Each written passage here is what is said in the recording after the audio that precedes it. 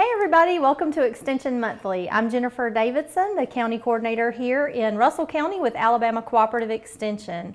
We're your local access to research-based information, so anything you need to make your life better within your home, your garden, your farm, anything like that, you can give us a call here. Our number is 334-298-6845. Today we've got a wonderful show for you. We've got jam-packed information about fall gardening. We're going to talk about getting ready for the holidays, talk about holiday stress. Also, we've got some wonderful information about nutrition and making the holidays good for you and your children. But first, we're going to talk about how to sort of manage some pansies and talk about some of the plants that you'll commonly see that you might plant with your fall garden. I know every year when the weather cools off, I get really excited because I'm really glad finally to be able to put some pumpkins outside in my landscape, and then also kind of brighten up. You know, August and September it can start looking kind of rough around here, and so I always run out and buy those chrysanthemums because that's usually what catches my eye first in the fall. And these are all plants donated to us by John's Lawn and Garden here in Phoenix City, and we're so thankful for that. These are wonderful, wonderful, very healthy plants. But chrysanthemums can be kind of tricky. I don't know if they're tricky for you or not. They tend to have a very large upper canopy and then a very small pot base. And they grow that pot base in sort of a peat mixture. And the trick that I've found is if you ever let these plants dry out, you'll never be able to water them again. And I'm sure many of y'all that have purchased these have had that happen to you. You get it home from the store, it looks wonderful, it's full of even some buds, so it's ready to break open. But we tend to be very dry in the month of October. And so you really have to plan to manage this plant. Watering can be kind of tricky because a lot of times the canopy is so tight together that you can't, if you water with a water hose, it kind of runs off. So my trick is to, when you water, just kind of separate it, make sure the water goes down in there. Or if you had some sort of a tub, you could actually sit this pot down in there and really get it moist. So keeping that soil moist, but not too wet, nicely evenly moist throughout the month of October will kind of extend that flower life for you. And so, like I said, that's one of the disappointments with me when I buy these, and then maybe 2 days later, if we get 2 90-degree days with no moisture in the air, they can dry out really quickly. And then, of course, you can go buy some more if that happens to you.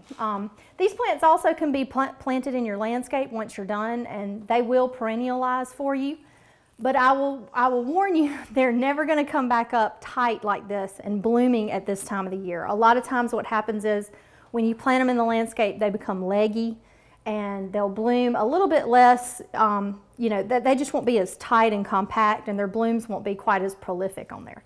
So anyway, that's a little bit about these chrysanthemums. Beautiful, perfect plants for the fall. We've also got, here's a good example of something that people don't really get too much, and that's an oxalis. This one's a purple-leafed one. I love these. These will perennialize. They're bringing a beautiful purple fall color to your landscape. And I'm not in love with these little pink flowers, but that's their flower. I really like the foliage. I like the way the foliage looks. And I think it's a good contrast up against a fall yellow. So there's the oxalis. What I wanted to talk with y'all a little bit today, though, is about pansy maintenance. So now's the time of the year that we start kind of getting excited and planting our pansies, and there's so many kinds of pansies. You can pick any color that you want. You can get very large jumbo pansies. Also, there are pansies with the face, so it'll have the dark color and the bright color on it. These are the little Johnny Jump Ups, which are actually my favorite kind because they typically don't require as much deadheading as the larger pansies, but you still want to deadhead pretty much all of your pansies. And what I mean about deadheading is when you've got a flower that's gotten kind of over its time, it's kind of reached its prime and it's heading downhill, you can twist that off and just deadhead that out. And what that does is encourage growth. It encourages growth from the interior of the plant, and it also encourages more blooming. So if you've got the larger pansy heads, you can really tell when you need to deadhead because a lot of that plant the flowers will kind of be twisted and dried out. And then also a trick is once we get to about February, these pansies will continue to grow and they'll become very, very leggy. And so what you want to do then is cut those pansies back very heavily, and you can just pinch them. You don't even have to use a tool to deadhead a pansy. But in about February, you want to cut those back heavily like this, and then you want to liquid feed them or just add some fertilizer to your bed. Water them well, and then what will happen is that again is going to extend the life of this plant later in the season. Now, once it gets to be hot in the spring, they're annuals, so they're gonna peter out and they won't do very well anymore. But by cutting them back and having a fresh flush of growth, they're gonna look a lot better, a lot longer for you. So that's just a little tip from that. Another choice of a really good plant to buy in the fall are these ornamental cabbages or kale. You can get them like this with the purple leaf that are fairly not curled up, or you can get the super frilly kind. Any kind, they're wonderful. They do really well. They're nice mixture with the purple leaves, or they're also a nice mixture with the yellow. They'll last for you all winter long, and they're just a great companion plant with your winter plants like your pansies or your snapdragons. And they're so easy to maintain, there's really not much to it. Once the bottom leaves get a little bit old looking, you can just kind of cut those off or snap them off, and the plant will just continue to grow. And you kind of know when this plant is done in the spring when it bolts. So if it throws up a flower out of the top of the kale or the cabbage, then that plant, it's done. You want to just pull that up and start over. So these are just some ideas for your fall and winter garden, your ornamental garden that you might want to look into. Make sure you cut your pansies back like I mentioned. Make sure you deadhead them throughout the winter. That's the most important thing. And feel free to give us a look on the web. Our web address is aces.edu. We've got a lot of different publications about the maintenance of ornamental plants. One in particular is called Diseases of Pansies and Their Control. Pansies do get some diseases. We get some calls in throughout the winter time. If we have a warm, humid winter like we had last year, hopefully we'll have a cooler one this year. But we get a lot of damping off, or we can get some crown rot if you've overwatered, that sort of thing. But this publication will let you know how to manage that and work with that. Coming up, we've got a wonderful show for you, so stick around. Hey everybody, I'm Sheila Weber. I'm the Family and Child Development Regional Agent for Russell County, and this is my colleague Cynthia. Hi, I'm Cynthia White, Regional Extension Agent for Russell County as well, covering Family Resource Management and Workforce Development. Today we're going to talk to you a little bit about managing holiday stress. Everyone knows that our stress levels spike during the holidays. We have expectations from work, from family, from friends. There's so many parties to go to, things to do, there's shopping to do, cooking to do, and we can really get overwhelmed with all these new things coming at us that we have to manage. So we're going to talk to you a little bit today on how to handle this stress.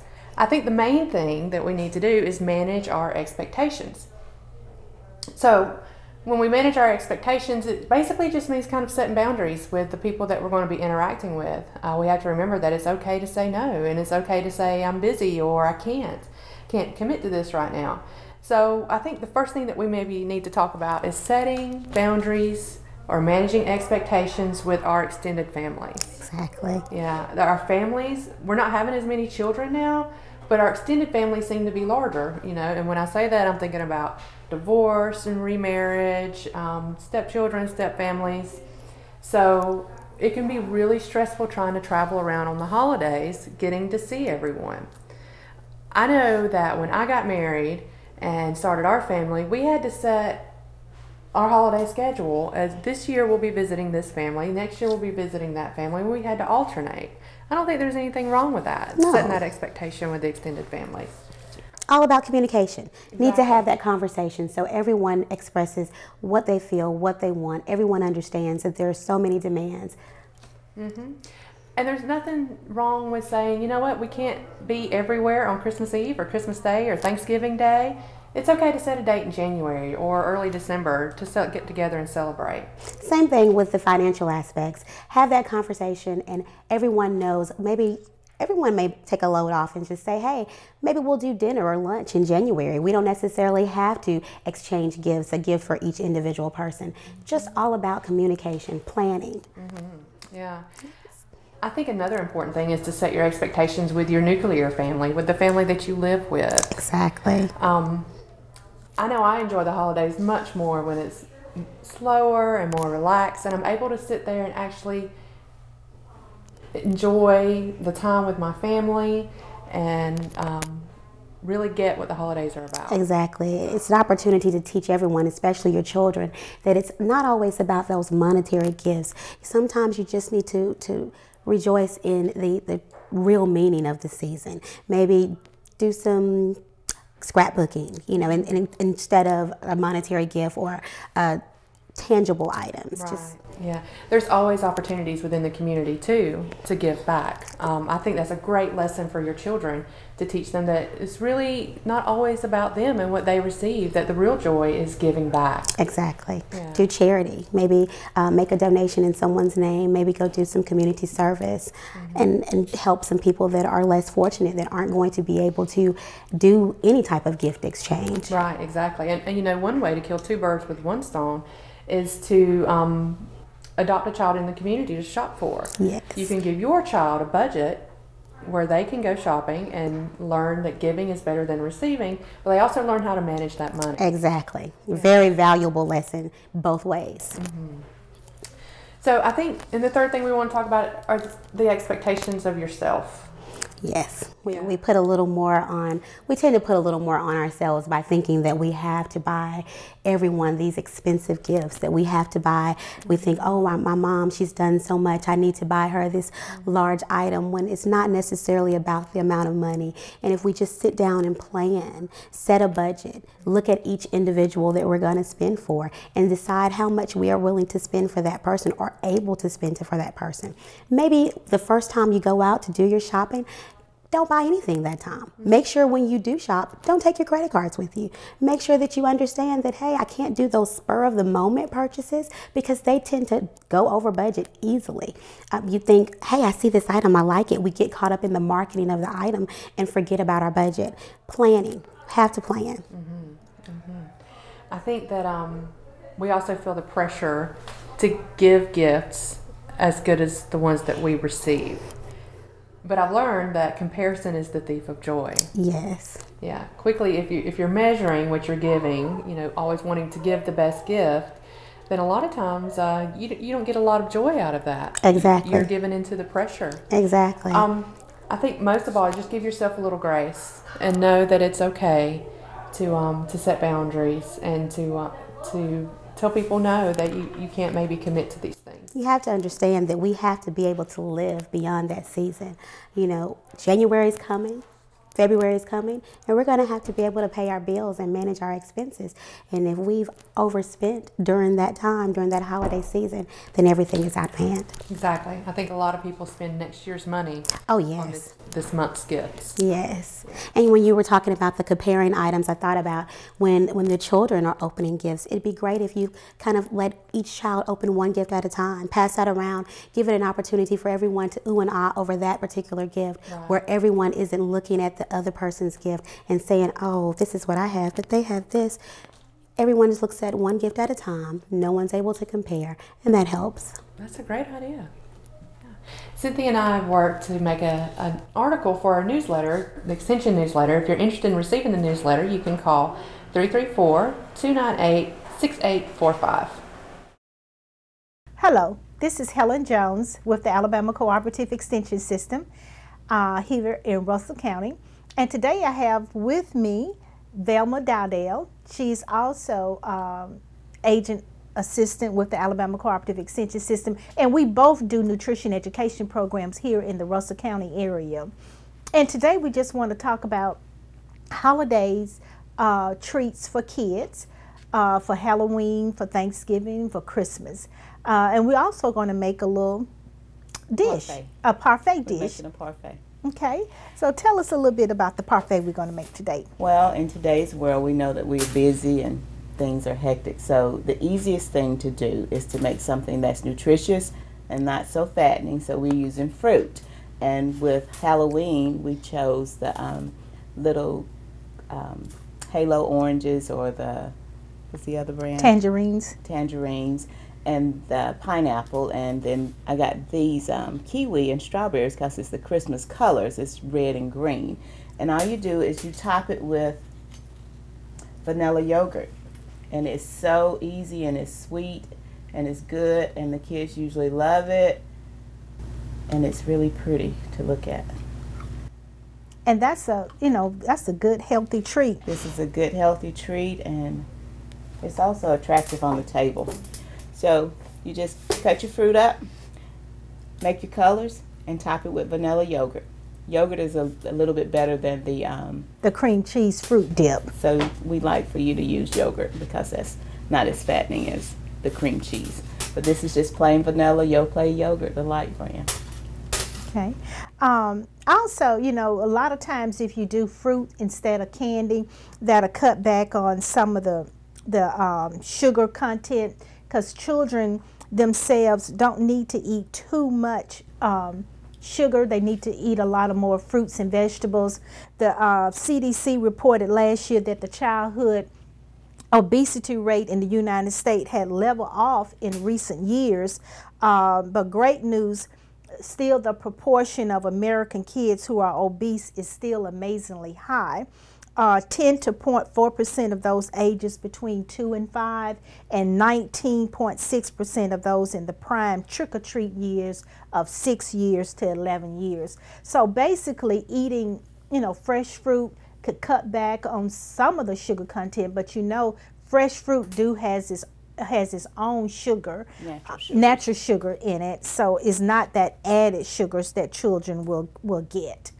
And statistics always show that fresh fruits and vegetables are healthier for children than the other junk food that they enjoy eating, processed food. Okay. Some of the other things that we do in Extension, we also do food demonstrations showing young adults and children too how to prepare healthy snacks and also healthy meals. Here in Russell County, what are some of the things that you do in the school system with some of the kids? We have a program called Body Quest that runs about 17 weeks that we do, and I'm at Meadow Lane and Westview this year. And in Lee County, I'm at Beauregard Elementary, and the kids receive it very well, and they learn the 5 food groups and how to eat healthy. Okay. And another good way I learned from Velma is that, to add more vegetables to children's diet, is she has a recipe in doing spaghetti, and I've tried it at home.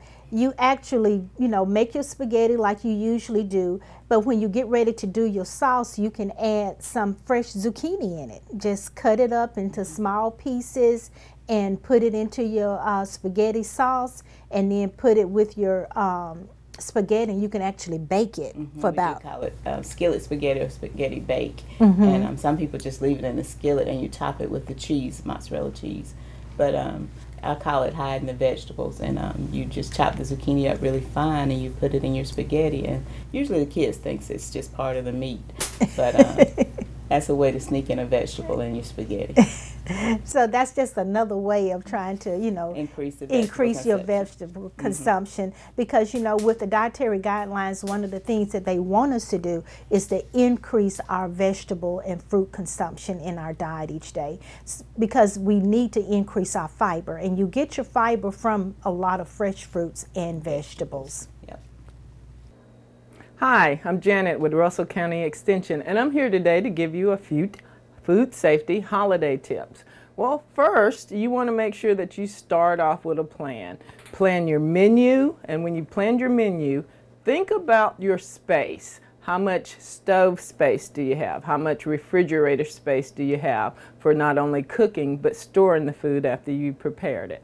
Then, when it comes to shopping, take your shopping list, plan out your menu, get all the items on your shopping list, and make sure you even travel through the grocery store with time and temperature in mind. Make sure you get the non-perishables first, because they don't need time and temperature control, and then get those cold items last. Now, since we're talking the holidays, we're talking turkeys, hams, and a lot of times your turkeys may be bought frozen. Now, you do have to consider that you have to have time to thaw it. If you're getting a 10 to 12 pound turkey, you're going to need at least a day for each 5 pounds. So you're going to have to make sure you're thawing it in your refrigerator. So if you got a 10-pound turkey, you're looking at 2 to 3 days. And you want to make sure you're thawing it on the bottom shelf on a tray or a container to make sure no juices drip down. If you don't have time to go through the thawing, then go ahead and buy a fresh turkey. But make sure you get it home in a couple of hours so that it doesn't get, start spoiling or anything. Then once you get home, get ready to prepare it. There are some items that you can cook ahead of time and store them. If you're doing any baked goods, you can do those ahead of time. Some salads and things like that can be prepared ahead and refrigerated, but again, check refrigerated space. When it comes to your turkey, like I said, if you're using fresh, go ahead, keep it in the fridge until you prepare it. Make sure you're cooking it in a warm oven. You want to make sure you're cooking that turkey at no lower than 350 degrees. Follow guidelines. If you're not sure about proper cooking, you can always go to the USDA website and do the Ask Karen icon. She can give you tips on proper cooking. But you want to always cook your turkey to at least 165 degrees. Now we'll talk about stuffing. Some people do stuffing inside the bird. Some people do stuffing outside the bird. If you do stuffing inside the bird, it also must reach an internal temperature of 165 degrees. So in order to know that, you've got to use a thermometer. So make sure you have a good thermometer to check the temperature of that turkey. Another thing is, when you're doing your fresh vegetables, make sure that you're washing them just before you prepare them, because if you wash them and put them in the fridge, they can go bad a little bit quicker. So always do them just before you're going to prepare. Make sure all your surfaces are cleaned and sanitized, and that includes your hands. Make sure you wash your hands properly so that you don't contaminate the food items yourself. Another thing that you want to do if you're doing juices, sometimes you'll do that good old apple cider or eggnog during the holidays. Make sure that you are pasteurizing those products or using pasteurized products, especially your eggs. And if you're using eggs in any other dishes, make sure that they're fully cooked so that they don't cause contamination of other products. Then one of the other things that you're going to also need to do during the holidays, we always have a lot of family, friends around, we're entertaining. Make sure that anybody that's going to come into the kitchen, help you prepare, or just there for tasting, make sure that they also properly wash their hands, because they're out there doing a lot of different things. So we don't want to make anybody sick during our happy holiday time. And then once you have enjoyed those wonderful meals, then, we're either watching football games, singing carols, and we may forget that the food's still sitting out on the table. Well, we want to make sure that we separate the food into smaller containers. With the turkey, make sure you take the meat off the bone, put it in shallow containers, and get it into the refrigerator within a couple of hours, generally no more than 2. And then when it's time to enjoy the meal all over again, make sure that hot foods are reheated to 165 degrees. Make sure that cold foods are kept at 41 degrees. And enjoy, enjoy, enjoy. Thanks so much for watching Extension Monthly. I'm Jennifer Davidson, the county coordinator here with Russell County Extension. I want to thank so much John's Lawn and Garden here in Phoenix City for donating these plants for us to talk about fall plant maintenance.